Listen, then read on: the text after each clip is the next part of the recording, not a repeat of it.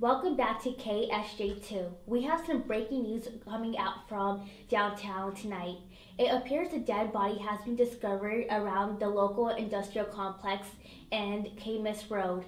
We have Alex Monoko at the scene live. Alex, what can you tell us so far? Hello, Sim. Yes. Police have yet to identify the man found stabbed to death in this abandoned warehouse. And this is the second murder that's happened in this area in the past 2 months. Police Chief Morgan has advised that all local residents stay indoors during late night hours until they can capture the suspected murderer. Hey, isn't that like 3 blocks away from here?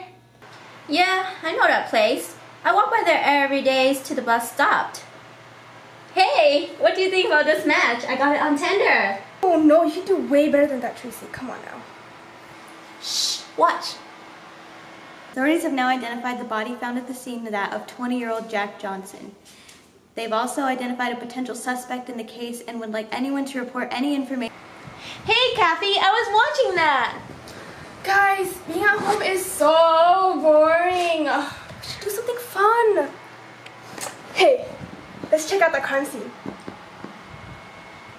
What? Did you just hear what was going on with the news? Well, there's nothing to do at home.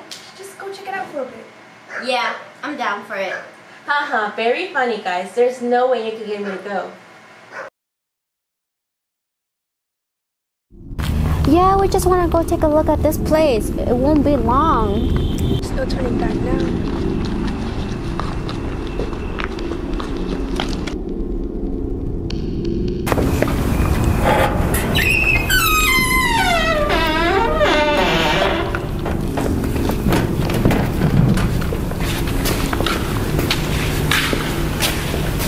Maybe we shouldn't be here, guys.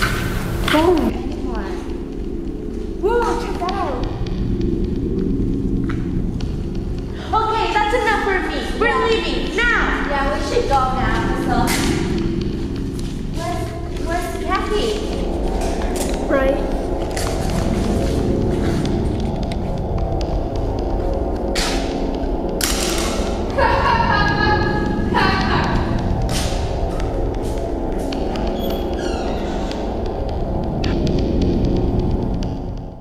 There is new evidence in the multiple killings which were located on the industrial complex.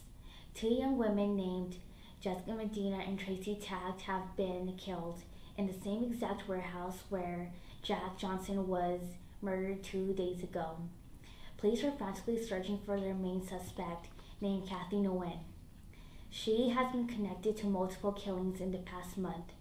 Will we ever find out why she decided to kill her best friends and 2 other men? Only time will tell.